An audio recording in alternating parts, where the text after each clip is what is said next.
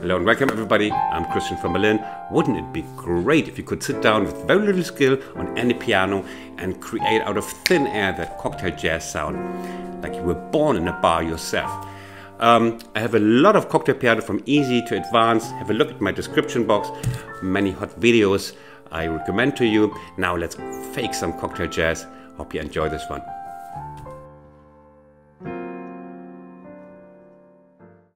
We want to sound more expensive than our skills actually are. So we don't need fast runs, or actually you might as well have two potatoes instead of hands.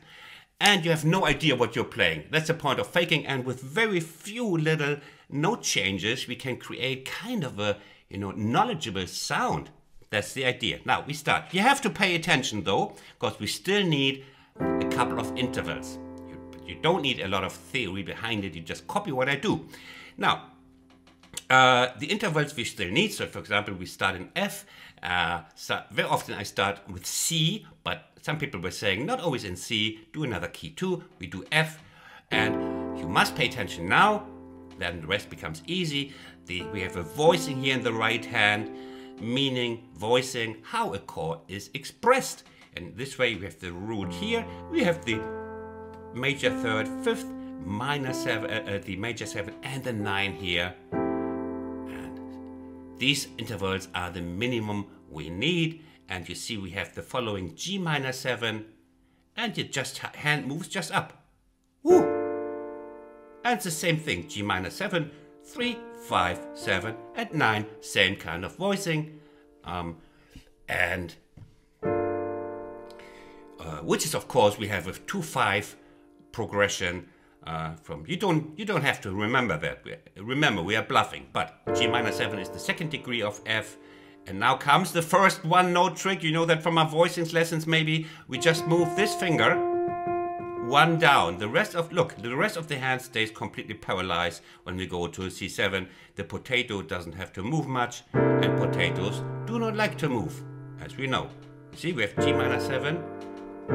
Okay, that's the basis. And a little bit later we add this one. But for now we start with the G minor 7 and see what can we do with just one finger tricks to make this sound. You can also play, you add the minor 7 in the left hand if you want. Here, then we have it doubled. Now, the idea for now is we just move one finger to create something that sounds knowledgeable. Now listen. Oh! Just the one finger from the 5th to the flat 5. And now we do go to, remember the C7 coming now? Let me just explain quickly the intervals of this G7. You remember the basic, the movement, one finger movement from here to the C7. And of the C7, we now have the minor 7, the 9th, remember the 9th, and the 3rd, and the 6th here. Yes. If your potato feels stretched right now, well, cooked potatoes, you press on top and they go, they flatten a little bit. And if you find this stressful, you just think of it as a potato, you squeeze a little bit, and then it can easily play this. Okay? So, now we have this. And the G minor 7, remember. And then, okay, and here we start to bluff a little bit more. Now, the main bluffing notes are this one, the index finger, and this one, which is the 13 or the 6, or related to C. Now, and with the index finger, we can do the prettiest stuff. Like, listen to this now. And if you just play this now. If you just sit down on the piano, somewhere in the bar, and you just play, I will explain that later, it's another bluff, and then,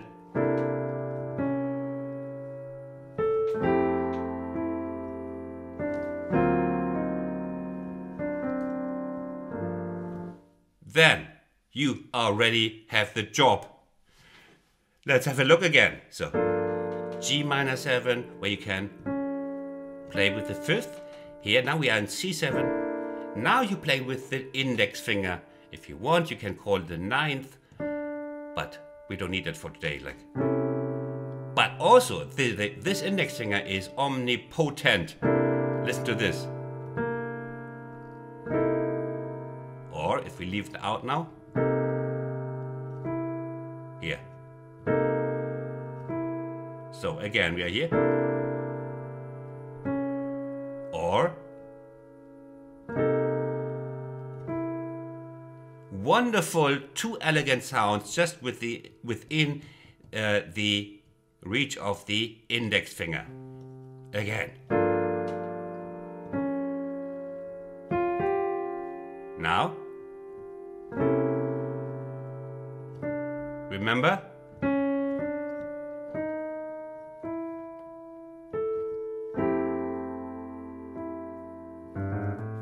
We come to that also a little bit later. A couple of bluffs are waiting for us. Now again. What did I play here? And this is another bluff. Yes, I know your hand is just a potato, but potatoes can roll. So you remember you have this voicing in the right hand. So, you know potato, it's like this. You roll it, and it jumps to where it was before, just one octave higher. And you roll your potato, your clumsy potato, here. What you had before,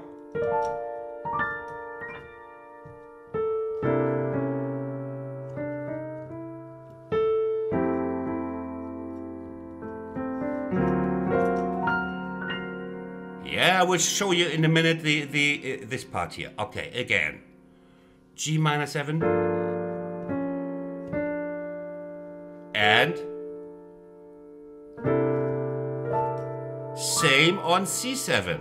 Again, we did this in G minor 7. Here, the potato roll. One potato is your hand, but you roll it here. The big clumsy potato. It's just repeated and rolled it, rolled it, rolled it. And we can do the same on C if you want so, like potato, here, roll it, rup, rup, rup, or here, same thing yet. Now we do this. And since you just repeat it, it's so easy.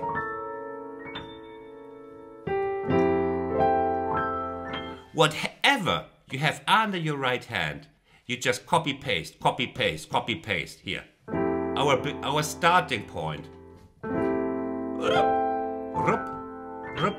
And since you have in cocktail jazz, you have all the time in the world. It's slow music.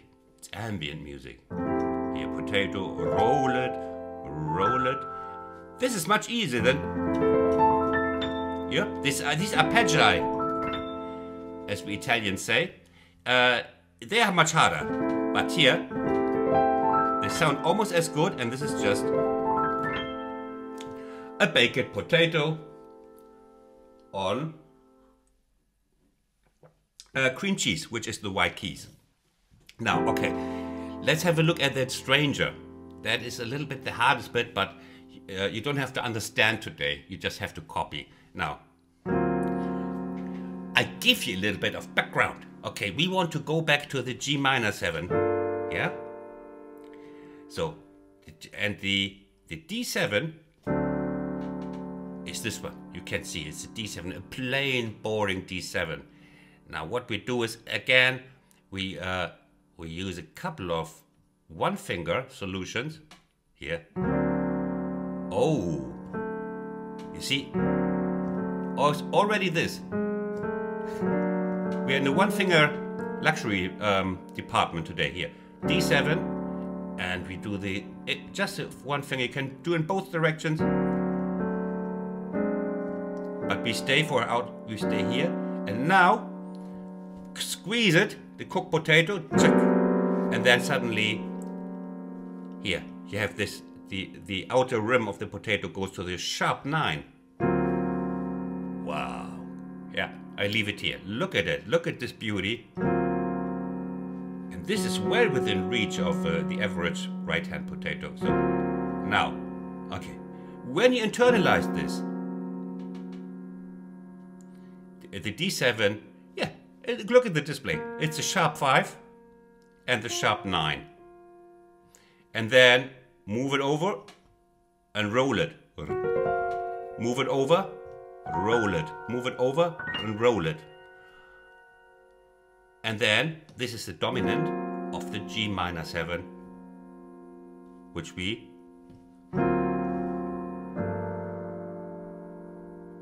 end up here. Shall we repeat what we just learned? The question is yes. I answer my own questions here. It's my channel, it's my video. I can ask the questions and answer them in the same phrase.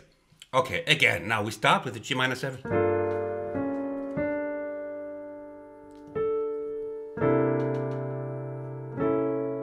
Yeah.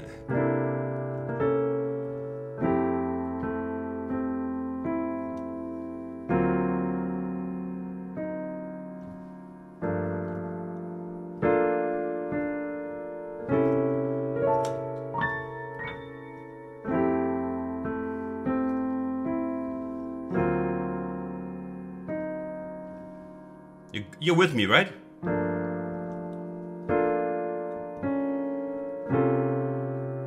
Oh.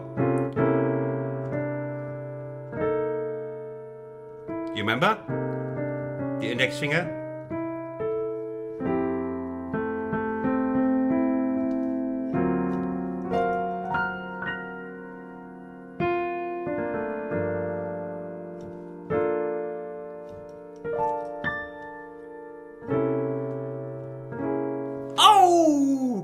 And there is this new friend coming in. I told you in the beginning, you can bluff with the index finger. And you can do it with the 6th here. Yeah. Now, we had this one. Now. Oh, where am I? And now listen to this.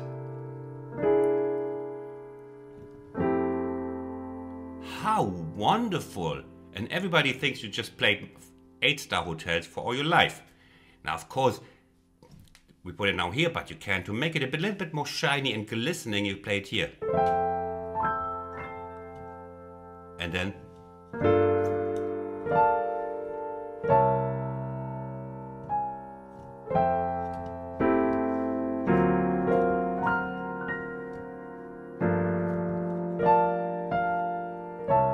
And.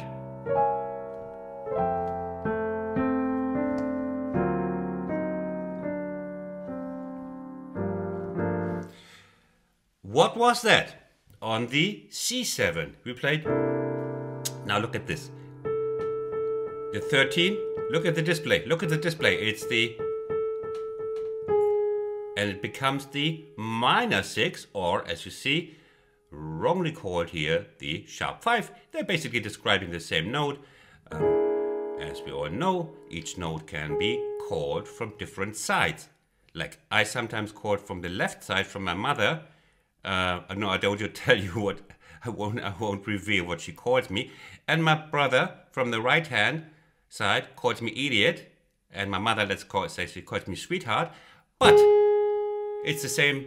It's the same. It's Christian. Was that clear? Okay. Yes. And so here we have.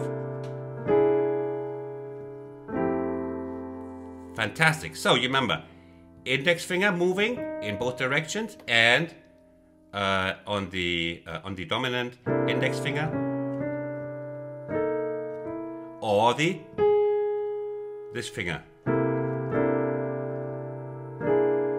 Now you can also move both of them. You move the 5th finger and the index finger. Now listen to this. Oh, so many combinations here. Or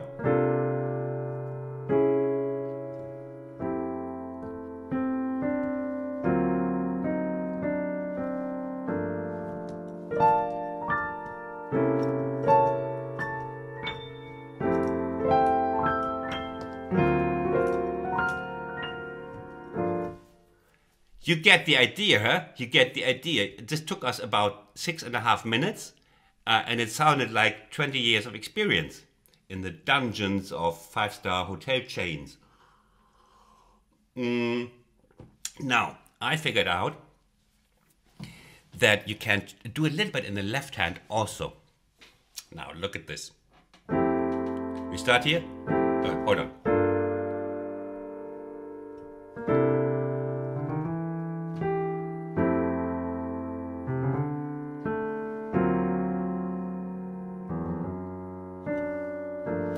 What is it? What is it?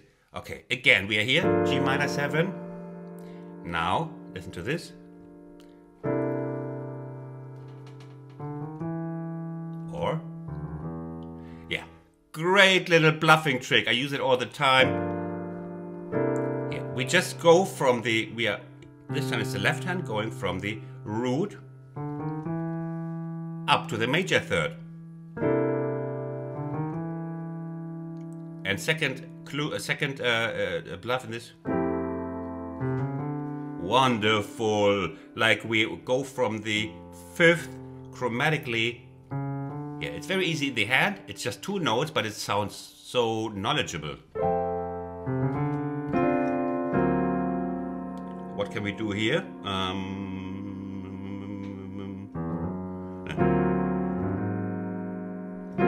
Let me check. I have not thought about this.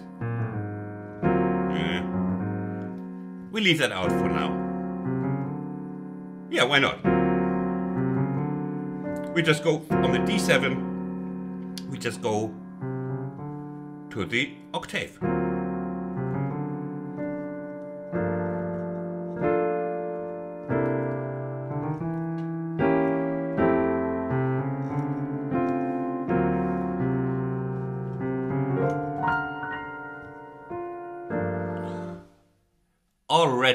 Already you're all settled for a nice evening. And where was the, hold on. Okay, now you have the basis with just finger movement of just one finger. Now we try something very little on top, and it will already create atmosphere. Now listen to this.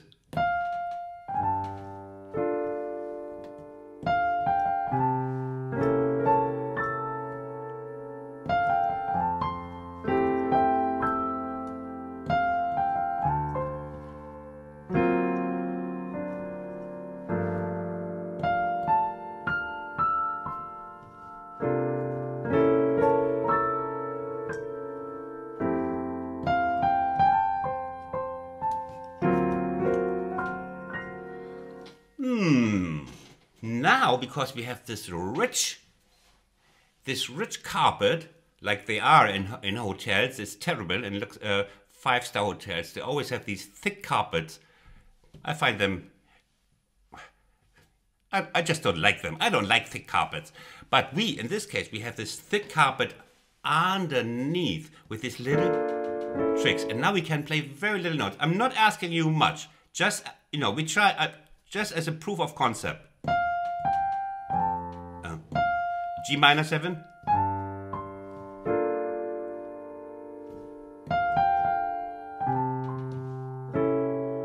Here.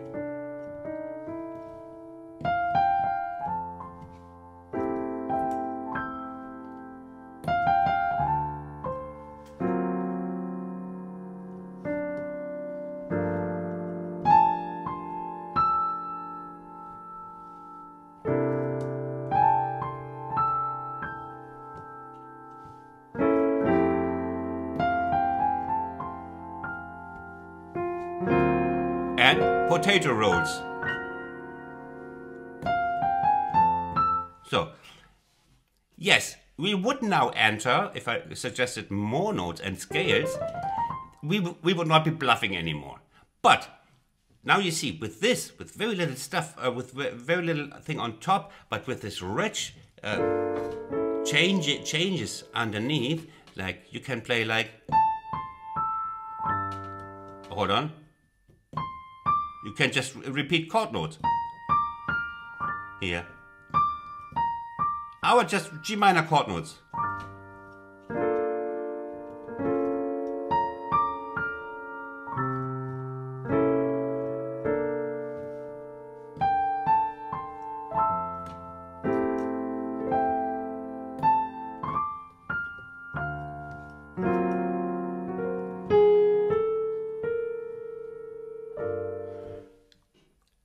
get the idea. Let's try something else on top. Oh, let's take a very, very, very simple little bluesy line. Causes style and mellow bluesiness.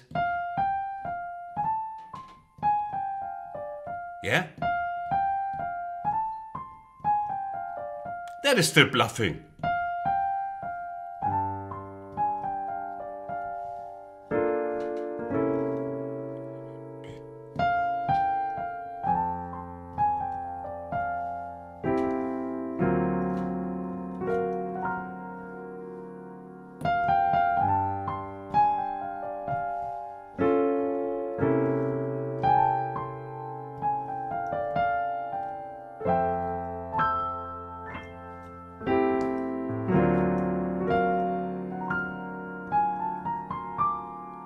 What else could we play? Here. Yeah, just very... Or... Yeah, okay, I'll show you this one. It's still bluffing, come on. Yeah. We are in G minor.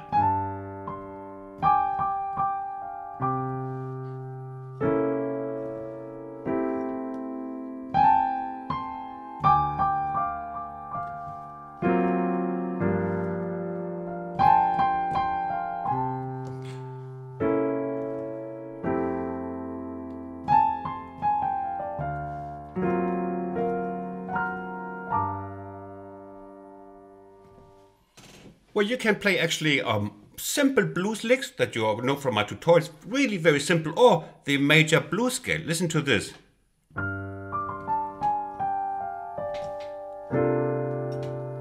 Here. The major blues scale is this, and all notes will fit, and that's the greatest bluff of all, over all chords. Like...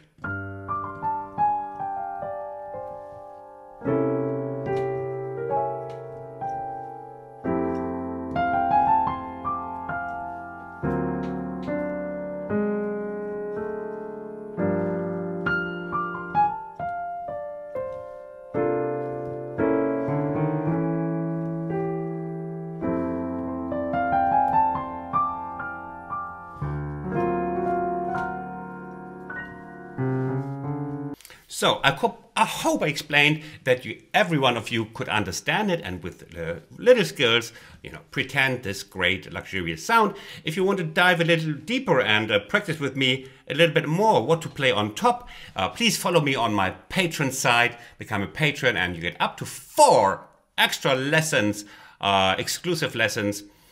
I will link it in the description box, so please become a member, get extra perks, and this time we go a bit more into this lesson today and discover a bit more things to play. Bye bye from Berlin, thanks for watching.